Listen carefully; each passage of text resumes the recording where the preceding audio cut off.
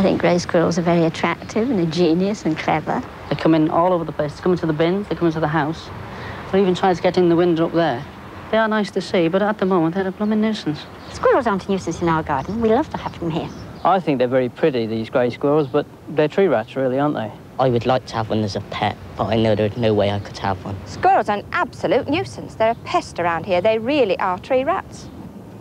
Grey squirrels. It seems people either love them or hate them. If you live in town, the chances are you love them. It's a wild animal that's fun to watch, looks pretty, and which can become extraordinarily tame.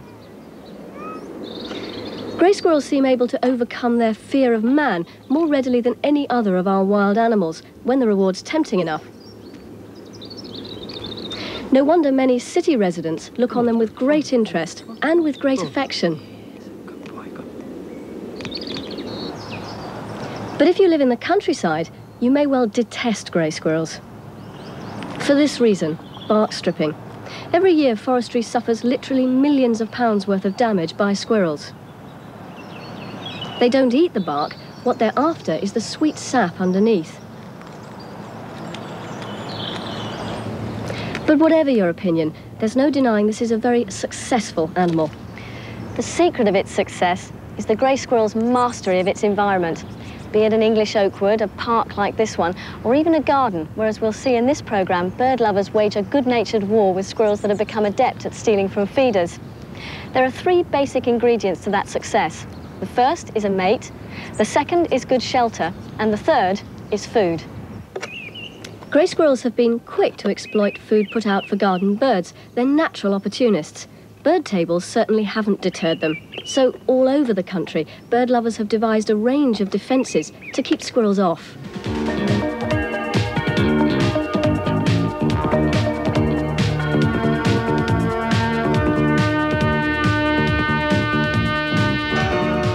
But agility and perseverance soon enable the thieves to break and enter any defence.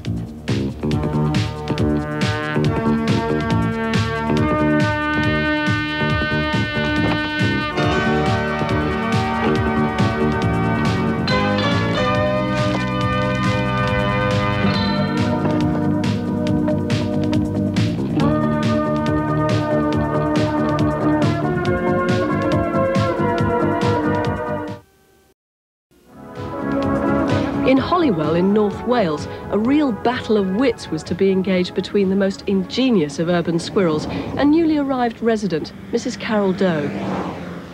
Moving up from the city, I was rather fascinated when I first came here to see the amount of birds that came into the garden. Little did I know that World War III was about to break out between me and some rather furry creatures with long tails. Anyway, I put out a couple of red nut nets and they either disappeared or I'd find them buried, but they just weren't there. So I decided to do it on the washing line, thinking that they couldn't get up the pole. I was wrong. They went up the pole, they crawled along the line, they fell off once or twice at first, but they did it, they persevered. And they would just pull the red net up and they just unhook it and it would drop on the ground. So for many householders, the next obvious step to foil the beasts was to hang the bird food somewhere even more inaccessible.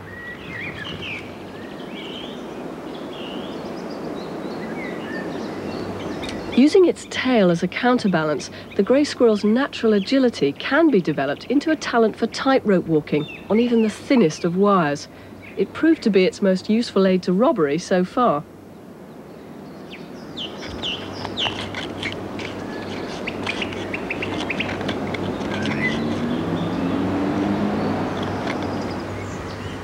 This squirrel can see the food, but it has to learn the circuitous route it must take to its goal. After only a few days, the animal does it, start to finish in just 24 seconds.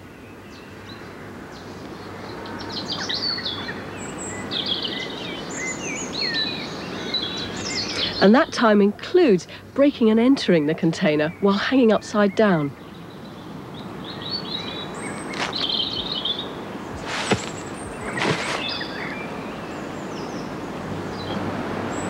In Bewdley in Worcestershire, Mrs. Winnell and her family were getting fed up with the squirrels using her washing line as a free al fresco restaurant.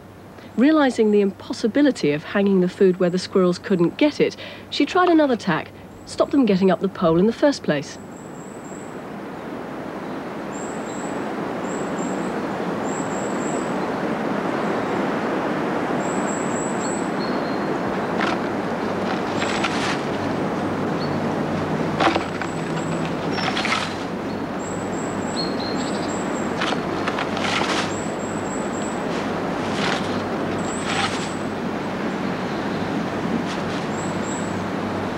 But such is the persistence of the animal that partly by rubbing off the grease on its fur and partly by sheer momentum, it makes it in the end.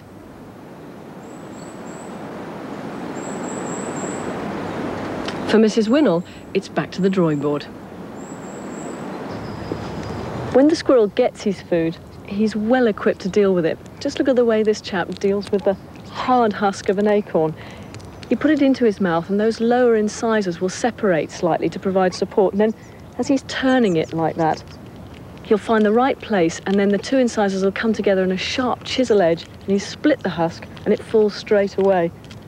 He's really munching into it now. All that chewing and gnawing wears the squirrel's teeth very rapidly, but like all rodents, they've got specialised teeth that grow continually throughout the animal's life, constantly replacing the enamel that gets worn away every time the squirrel eats. And that's because their most important food, tree seeds, come in a hard outer shell, like this acorn. Grey squirrels were introduced to our parks 100 years ago from North America. They're much more at home on the ground than our native red squirrels, and it's down here that sooner or later much of the food falls in autumn. Squirrels save time and energy by using their front paws like a pair of scales, turning the nut to assess its weight. If it's heavy, like this one, it's worth opening. Any lighter and it'll be discarded. Autumn's the time when the annual supply of all that tree seed arrives in one big delivery. Grey squirrels are specialists in making the most of this plenty, finding their way into the most difficult of tree seeds with great determination and care. Back in Holywell, the squirrel's teeth were to prove the undoing of a now more determined Carol Doe. Stage 2 was a wooden box because I thought the red nut net was far too easy, so I went to a wooden box. Again, I put it on the washing line because I thought, well, at least this time they won't be able to knock it off the line. We were wrong yet again. There's one particular squirrel which we call Rambina. She would go along the red line, drop down and eat the nuts, but she wasn't getting enough this way. In the end, what she would do was she would cut through the actual line because she discovered then that the box would drop on the floor and all the nuts would fall out the back.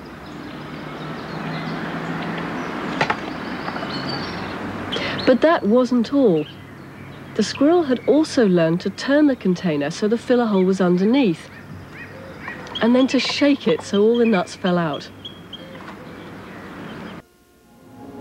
Not a stoat in ermine, but a white grey squirrel, a true albino with the characteristic pink eyes. Albinism in grey squirrels is relatively common, although this one's unusually white. But what a sight for any householder to see such an animal feeding on his bird table. The result of all that feeding is to gain weight and get yourself in good condition for breeding. But first, the female squirrel must ensure that she has the second of those ingredients for success: good shelter.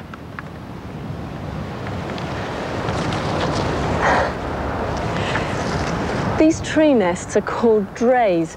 It's basically just a hollow sphere with a superstructure built out of twigs and dried leaves, and the squirrel will line the inside here with moss and dry grass so that it's nice and soft.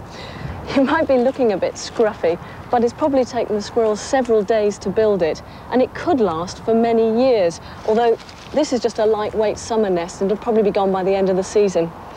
Now, the female squirrel that's going to use this dray may have 2 litters a year, one in the spring and one later on in the summer.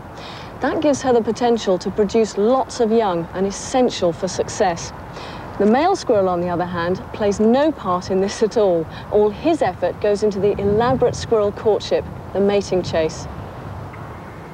When a female squirrel comes into estrus, males will arrive from the surrounding area to court her.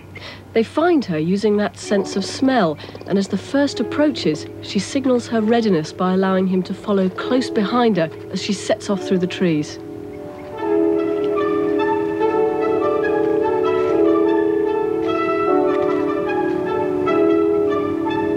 Other males keep a close watch on this following behaviour and may challenge to take part at any time.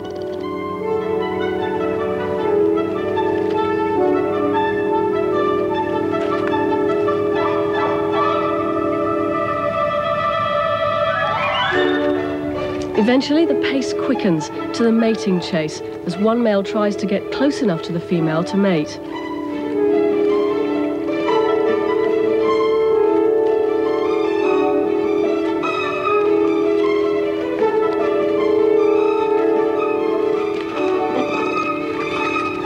And at last, he succeeds.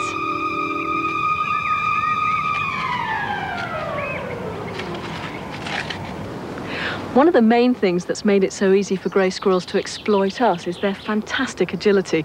They're superbly adapted for life in the trees. They've got these long hind limbs that provide the power for spectacular leaps, and little short stubby front limbs that act like shock absorbers when they land.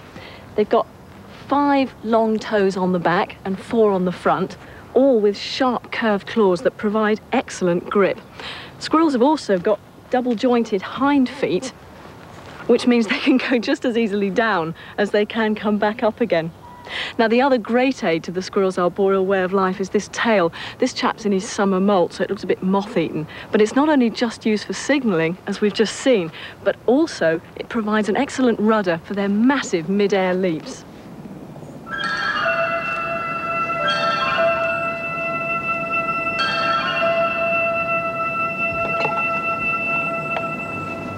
Back at Carol Doe's, battle was now well and truly underway. It became obvious that something had to be done to stop the squirrels going up the pole. My husband had bought me a Tony Soper bird book, and in there it gave instructions for a baffle. So, following the instructions, I got an old sweet tin, placed it on the pole. Well, at first they would leap round it, so I moved the baffle up higher and higher, and in the end it did actually stop them going up the pole. But they discovered that if they go to the apple tree, they could just leap straight from my apple tree, straight onto the line, ignoring the baffle completely.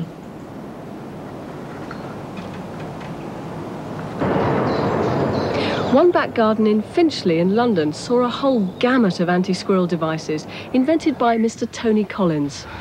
My personal battle against squirrels began about 7 years ago when I hung a container on the clothesline for the birds, and within an hour watched a squirrel come along the clothesline, not underhand like a commando, but more on top like a ballet dancer, destroyed the container and got away with ½ a pound of peanuts.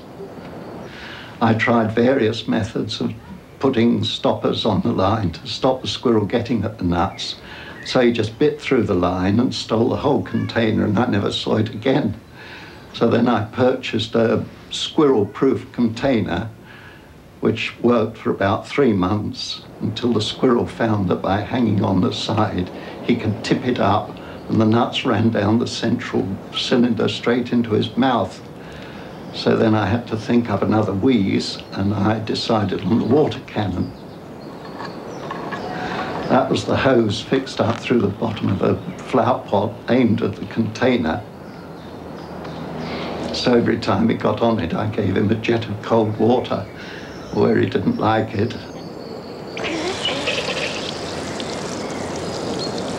That deterred him for several weeks until he learned that every time I passed the kitchen window to turn the tap on, he knew what was coming, and I never scored another hit. Hawthorne Cottage in deepest Kent. Among all the enthusiastic amateurs we've seen so far, the home of one professional. Jacoby Jane and Company are interested in the design and manufacture of squirrel-proof bird feeders using the latest computer technology. It all started when Jane Carter saw how badly made many bird feeders were, and that wasn't all. We found that the squirrels also were able to eat through feeders that were hanging up, and in fact seem to enjoy the taste of the feeders as much as their contents. So we set out to manufacture a long-lasting bird feeder that was not only weatherproof, but totally squirrel-proof as well. The metal feeding ports are specifically designed to resist squirrels' teeth, so too the tough polycarbonate plastic, and there's some very clever anti-squirrel accessories. So for those people who want a 100% squirrel-proof feeder, we have two forms of squirrel guard. There's the baffle, which will stop squirrels coming up from underneath, and there's the squirrel guard dome, which will stop the squirrels coming down from above. We field tested the feeder and its accessories. The baffle worked, the dome foiled the leapers.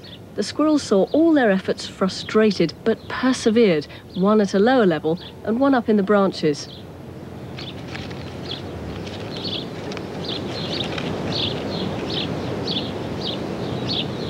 It then tried abseiling down, watched by its companion, only to be foiled by the slippery surface of the dome. But the squirrels won in the end, because we'd hung the feeder less than the recommended distance of 8 feet from trees, and by a prodigious leap, upwards and outwards. It finally made it.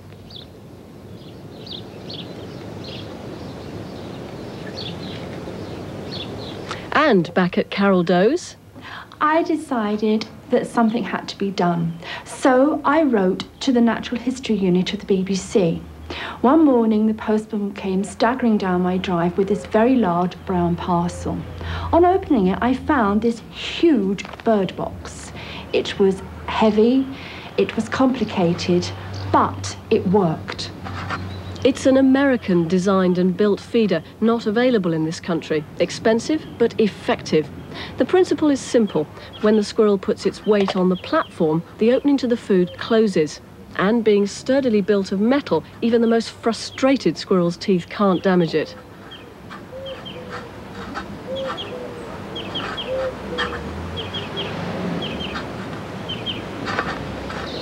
The ease with which the squirrels have conquered almost all the feeders we've seen so far, despite some ingenious anti-theft devices, surely demonstrates an animal that's versatile, dexterous and above all agile. But perhaps on some of the more complex feeders we've seen something a little bit more than just a hit-and-miss effort. The squirrels are certainly using their memories, and their persistent and opportunistic nature means that they're able to use that simple trial and error learning to maximum effect. But so far we haven't really stretched them at all, and that's what we're going to do now. We've devised something so fiendishly difficult, you can really call it a grey squirrel assault course. And this is it. Now the food is up there, but the squirrel can't simply run up the pole to that because of this baffle. He's got to work out first that all the action starts over 45 feet that way, and after he's done that, he's still got a lot of work to do. It took just 2 days before the squirrel learnt to climb the first pole, then another 2 days to learn to cross the first rope to the tunnel, 5 more days to get the trick of the seesaw, another day to negotiate the chain using either the underarm or the overarm technique. And by the end of a fortnight, they were climbing the chimney, but still hadn't geared themselves up for that final leap. It's just 2 weeks and 2 days since the assault course was set up, and already we've had news that the first grey squirrel cracked it yesterday. I've come here to see that for myself. Hopefully what I'm going to see is one of our most successful and our most accessible wild mammals using its natural behaviour to exploit us. And 20 minutes later, there he was, preparing for his record-breaking run as I watched from the window. Along the first rope bridge, through the first tunnel. Out the end and jump to the seesaw, let it fall forward and leap to the next platform. Quick scratch, and along the chain to the second tunnel with 2 one-way doors. Along the third rope, up the chimney and into that final leap.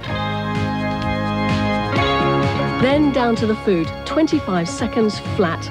So join me, sit back and watch again this brilliant feat of daylight robbery.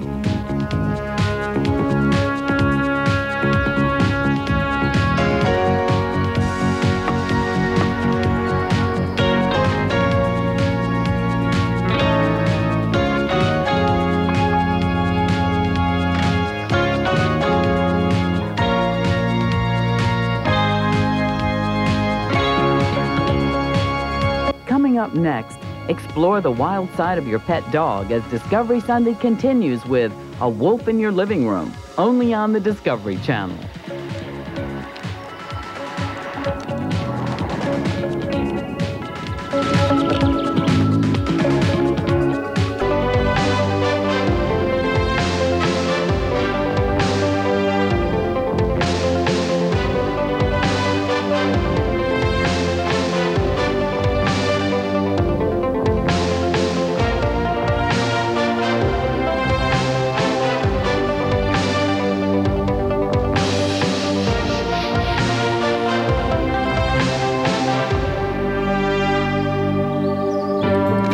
Previously on Daylight Robbery 1.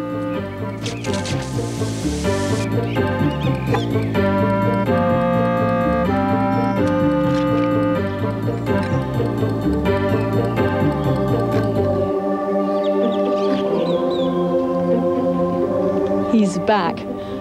Your response to the star of our first film, The Ultimate Bird Table Burglar, has really left us with no choice. You sent us so much brilliant ammunition for the back garden battle against this little fella that we just had to throw down the gauntlet for a second time. Remember this?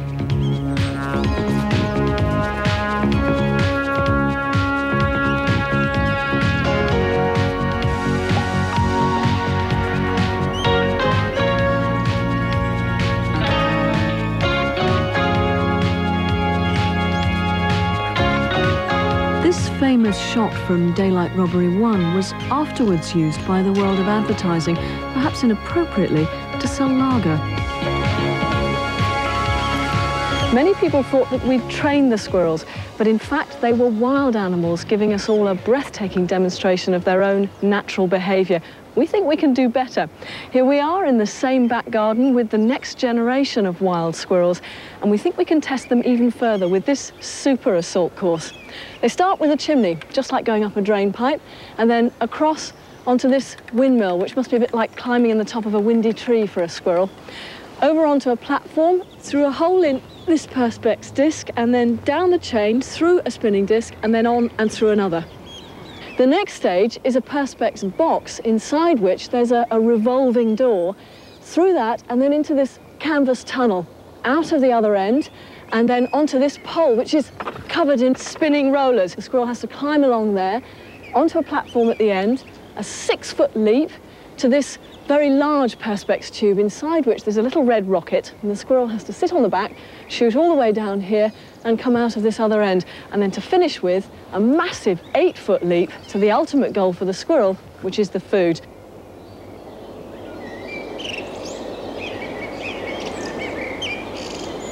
Immediately, the wild squirrels are eager to discover how to tackle this 50-foot-long, rather odd-looking series of trees, but there's food there somewhere.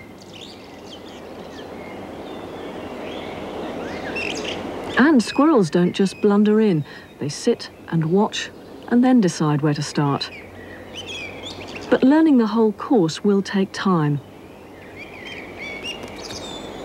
Squirrels everywhere appear cheeky, but they're really just taking advantage of a good opportunity.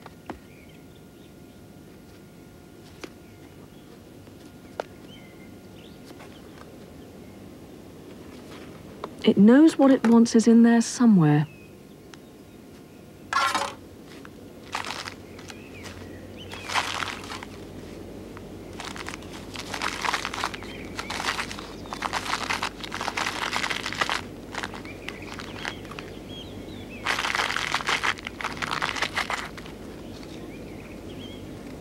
The fact is that grey squirrels are extremely bold, and they seem to fear little.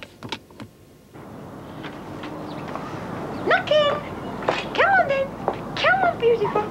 Come on then! Come on! Whee! For many people, that boldness has benefits. A wild squirrel which comes when you call.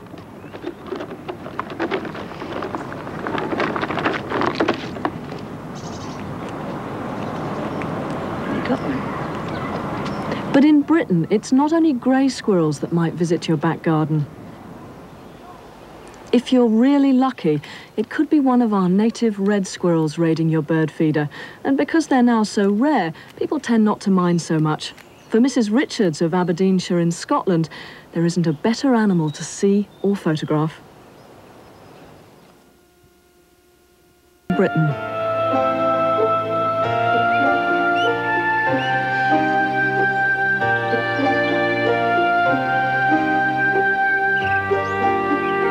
The season when trees shed millions of seeds.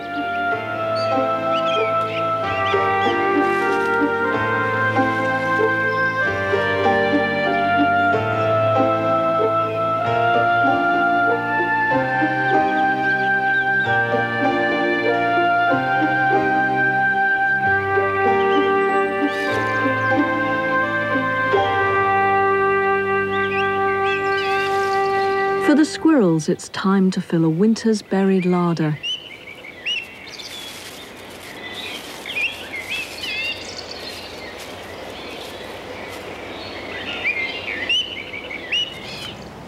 Meanwhile, back at the assault course, a squirrel is attempting the first few stages.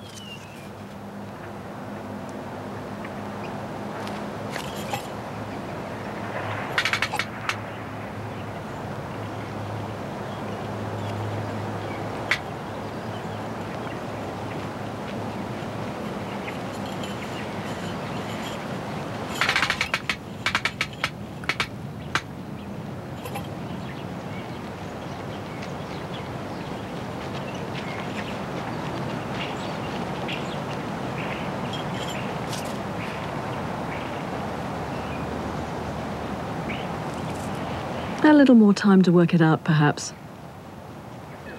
It's here in the United States of America that grey squirrels have evolved the natural behaviour that's helped them to become the ultimate bird table burglar. There are millions of square miles of ancient hardwood forests here, and the variety of tree species is enormous. But unlike Britain, there's competition from other squirrels for the food that those trees produce. Small wonder that grey squirrels, then, have had to learn to be opportunistic. This one is licking the sweet, sugary sap oozing from the surface of some tree bark.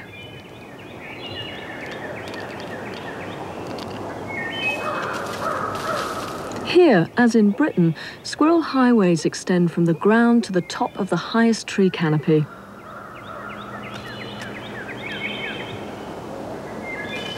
That may be able to help them escape most native predators, but not all.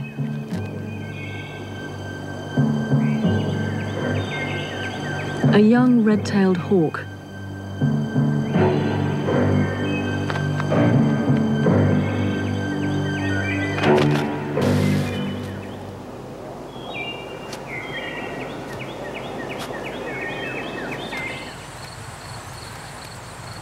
Some grey squirrels are black. They're a melanistic variety that can make up 1/3 of the population in places, and both greys and blacks interbreed.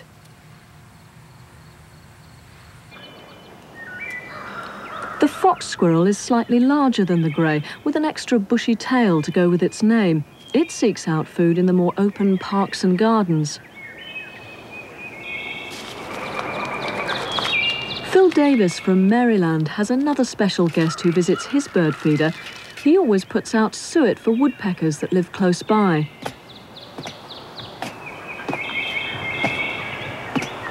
A red-bellied woodpecker.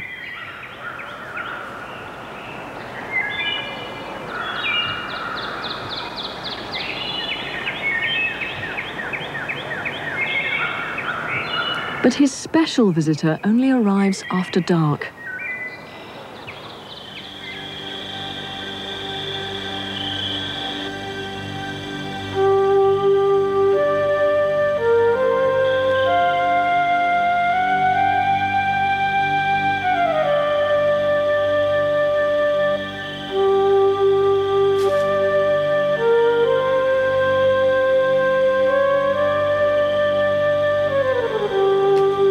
It's a southern flying squirrel.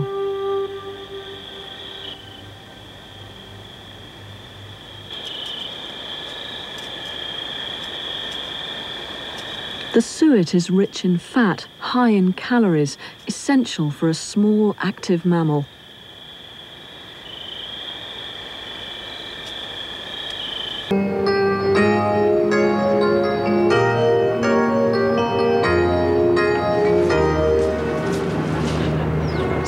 Park, New York, the heart of the Big Apple, and also the home of urban grey squirrels.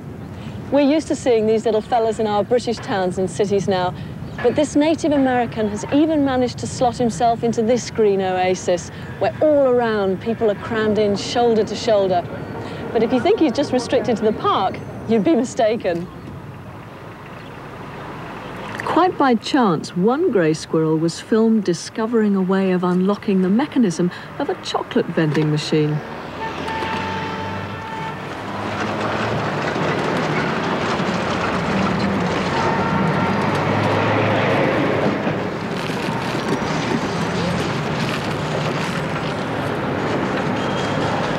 Daylight robbery, American style.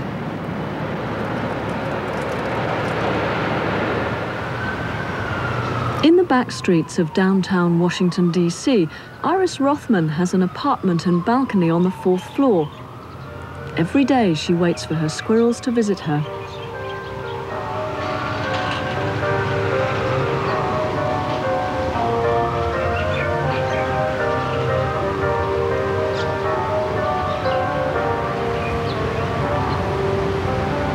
The telephone cables and fire escapes are perfect highways for the squirrels.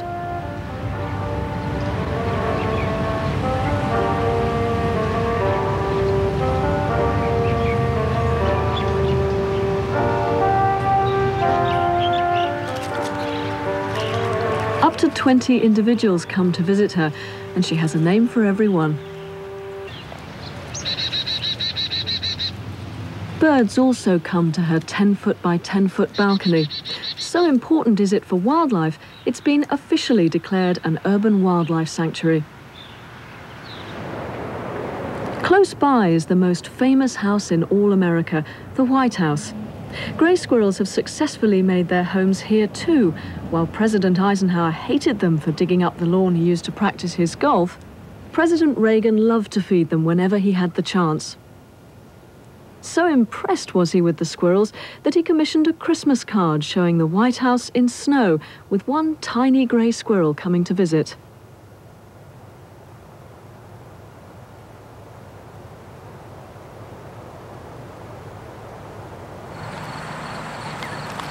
But the grey squirrel isn't always so welcome in American homes. Here in the United States, if you want to feed the birds, then you're going to have to feed the squirrels. And that means that squirrel-proof bird feeders like this one are really big business. More people here feed birds than go hunting, shooting or fishing. And the industry which supplies them is one of the fastest growing in the country. Whole shops are devoted entirely to selling bird feeding equipment. There's already an enormous variety, but people are thinking up new ideas all the time. But most of them don't last long.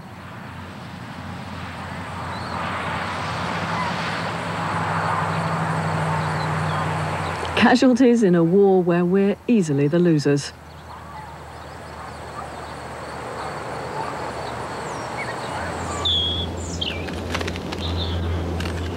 Take, for example, this huge American metal bird feeder that we claimed was totally squirrel-proof when we tested it here in Britain in the last programme.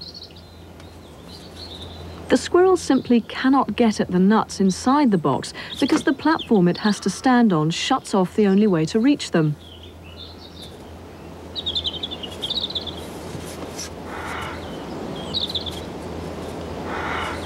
Much to the annoyance of the squirrels.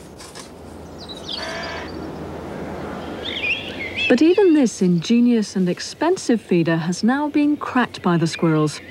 Probably by chance, two help one another. One stands on the front platform as usual, but another counterbalances at the back, so this one can reach in to get a tasty walnut.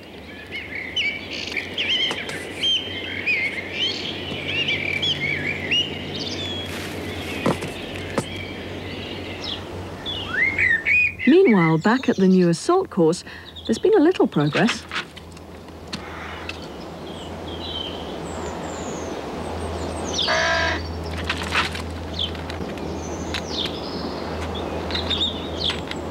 These rollers are proving difficult to hold on to.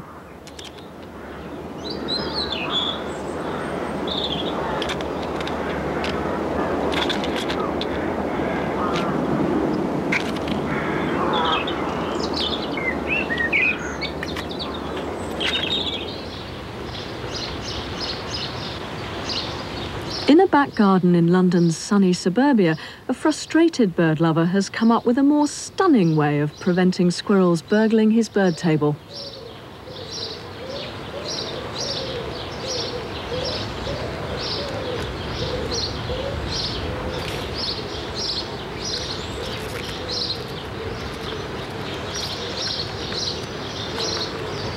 A mild electric shock frightens the squirrel. It's a sting, but quite harmless.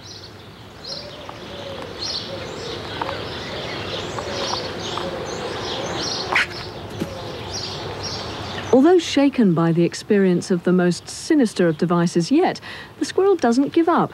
If birds can fly safely to the feeder, well, so too can this squirrel.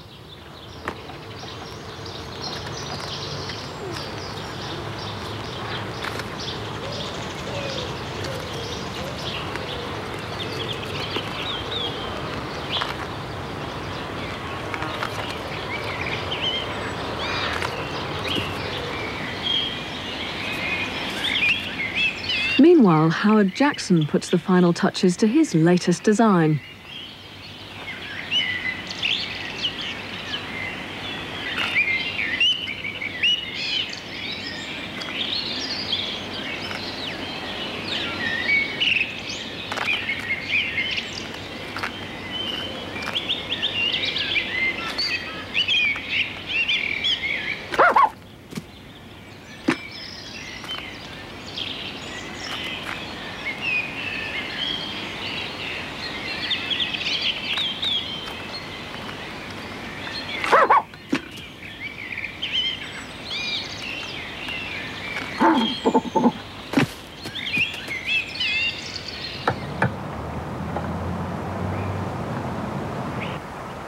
Roy Harvey's decided to try a different tack. Discs that roll around an inner metal rod. So now he can replace his wire with what looks more like the latest satellite technology rather than a squirrel-proof feeder.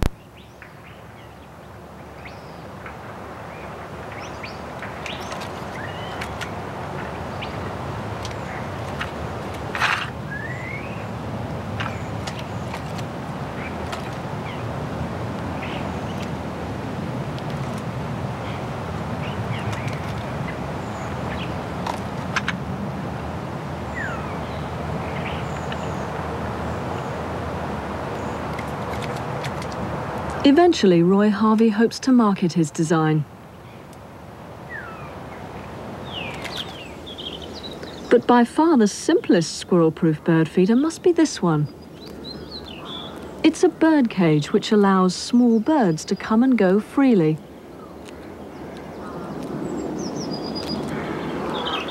But it prevents squirrels from reaching the peanuts.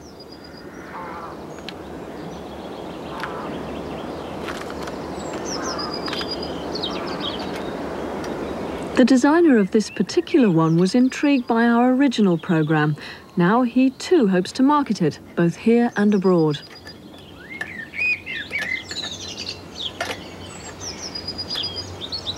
Is this the ultimate squirrel-proof design? How long will it be before this one's defeated?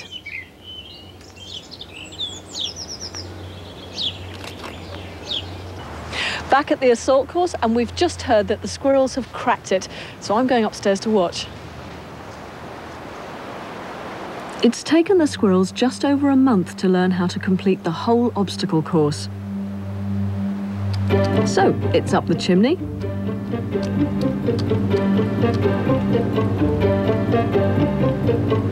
A leap to the windmill. And onto the next platform. A quick scratch. Through the discs and along the chain, overarm and underarm.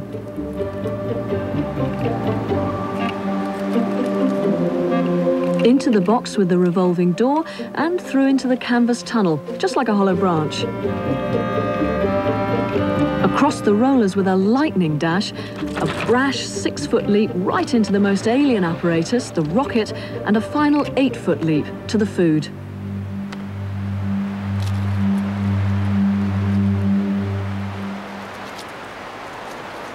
It took the squirrels a little longer to learn this more difficult assault course, but once they got the hang of it, there was no stopping them. Over 20 trips a day for one individual's the record so far.